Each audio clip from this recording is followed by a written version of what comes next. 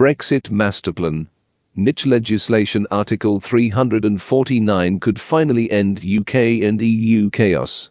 A Brexiteer has outlined a solution to the ongoing Brexit row involving Northern Ireland and has warned the existing measures are very dangerous for Belfast. The UK and the European Union remain at a standstill over the implementation of the Northern Ireland Protocol, despite the Brexit trade deal being formally approved by MEPs last week. Negotiators are hoping to fine-tune the protocol and ensure goods can travel with limited checks via Belfast.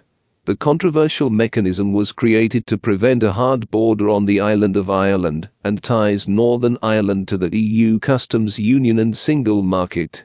The protocol has been provisionally used since January and resulted in some disruption to trade flowing via Belfast.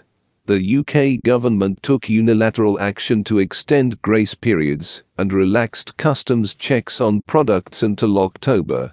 The EU argue the protocol should be implemented in full and have triggered legal action.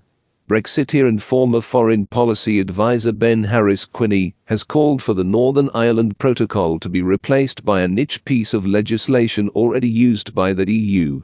The chairman of the Bow Group think tank has advocated the use of Article 349 of the Treaty on the Functioning of the European Union.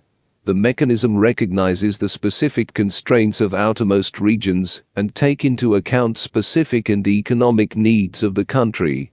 The article is used in 9 territories around the world, including the far more complex Canary Islands. Mr. Harris-Quinney said the legislation would move the de facto trade border between Northern Ireland and the rest of Great Britain to Ireland and Europe.